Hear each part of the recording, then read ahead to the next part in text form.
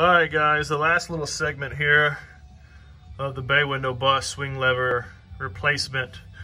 As you can see, I have the things attached here, the ears folded over, that way that bolt can't walk out. New grease cap on the bottom. Of course, when I was tearing mine apart, that was missing on my beam.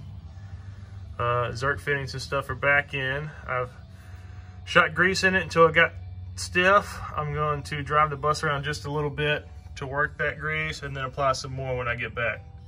As you can see, this shiny bolt here, that is not the bolt in the kit, and that is because I did not have enough clamping pressure on the swing lever arm itself to the bottom of the center pin. Enough pressure here, it was stripping the bolt. I stripped the one that came in the kit, and my dumb ass stripped the one that came that was the original. I had hell finding this bolt because of the thread pitch. This is an M12 by 1.5 thread by 50 millimeter. 5 places, and I had to go to a specialty store about 20 minutes away from the house to get that bolt because of the thread pitch. Make sure you have enough clamping pressure on the swing lever arm to the bottom of the center pin. An issue that I actually had, I was hitting here. I actually had to fold this up. That way I could get the clamp coming in from this side, so that way I could apply pressure on the forwardmost position of the swing lever. Doing so, that bolt slid right in. Before I was trying to come from this side, coming this way, and I was stripping the bolts because I wasn't closing that gap enough on the swing lever arm and the center pin. Drag link is connected back, as well as the, the steering damper's back on, tie rod assemblies are back on. Now in the video that I showed earlier, you don't have to disconnect these items back on the swing lever. I did because I just cleaned up the swing lever.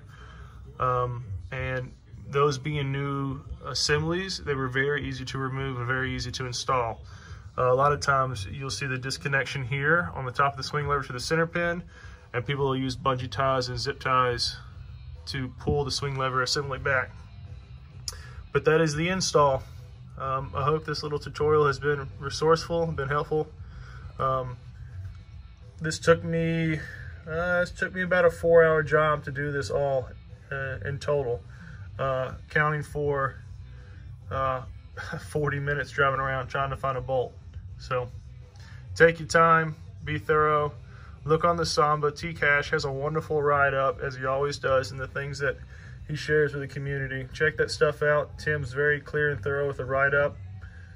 This video, this little blog session here, is just to kind of bring more of a visual aspect of it, seeing it firsthand. Again, I hope this was resourceful, and good luck, guys.